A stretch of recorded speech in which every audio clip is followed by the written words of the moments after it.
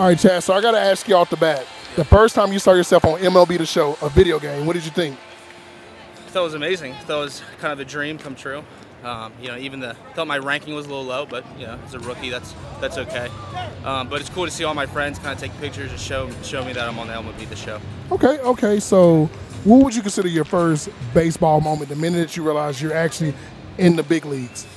I want to say my my first double, my first hit of my major league career in Oakland.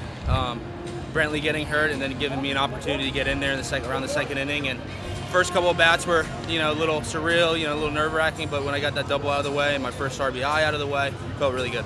Okay, so one thing I noticed that in the new generation, the cards are coming back, the hobby. And what do you think about that when you see yourself on a baseball card? What do you think about the hobby? I think it's great. I mean, I wish I kind of was more into it when I was younger, but now as a big leaguer, it's cool to see all the cards I have now, and you know, I signed a lot for Topps and Panini, and you know, it's a dream. It's awesome. All right, so growing up, who were your favorite players? So I loved the Phillies back in the day. So you know, 2008, 2009, when they went to 2 World Series in a row.